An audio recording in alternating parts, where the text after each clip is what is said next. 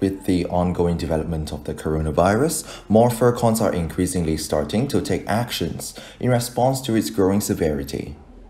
The virus presence in the United States, particularly the states of Pennsylvania, may signal potential disruptions to one of the largest furcons in the world. In Pennsylvania, that is Anthracon.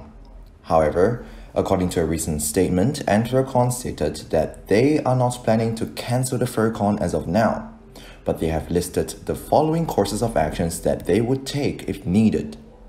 First, restricted attendance for attendees coming from countries where the virus has yet to be contained. Secondly, encouragement for attendees not feeling well to stay home. And they would also request attendees showing ill symptoms to remain away from convention space.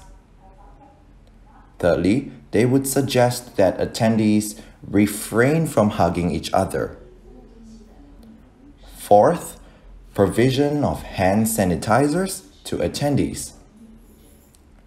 And lastly, in the worst case scenario, they would cancel or postpone the event should local, national, or international health authorities advise against holding the con.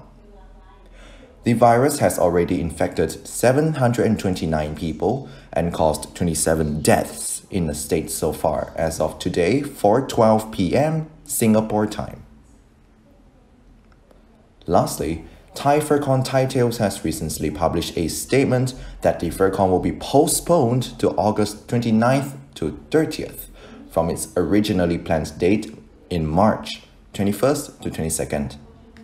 According to the con, they will still be held at Arnama Grand Hotel, Bangkok. For attendees who booked their hotel rooms through Thai Tales, rooms are automatically cancelled free of charge, although you need to rebook your room if you want to attend the event in August.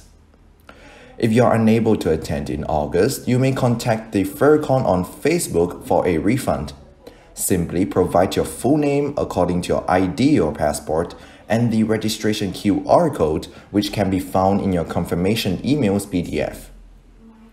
Thailand so far has 53 confirmed cases and 1 death as of today, 4:20 p.m. Singapore time, in which 3 new cases were reported today.